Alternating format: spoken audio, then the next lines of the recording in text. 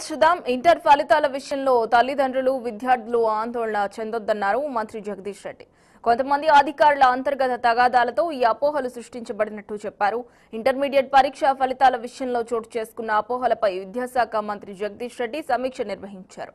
ఫలితాల విషయంలో చోటు చేసుకున్న అపోహలను తొలగించడానికి టీఎస్టీఎస్ ఎండీ వెంకటేశ్వరరావు ఆధ్వర్యంలో కమిటీ వేశామన్నారు.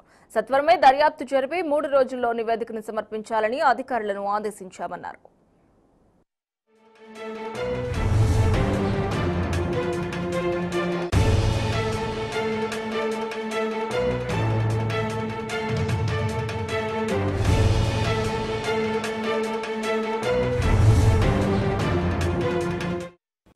ఈ వీడియో మీకు నచ్చినట్లయితే లైక్ చేయండి, షేర్ చేయండి, సబ్స్క్రైబ్ చేయండి.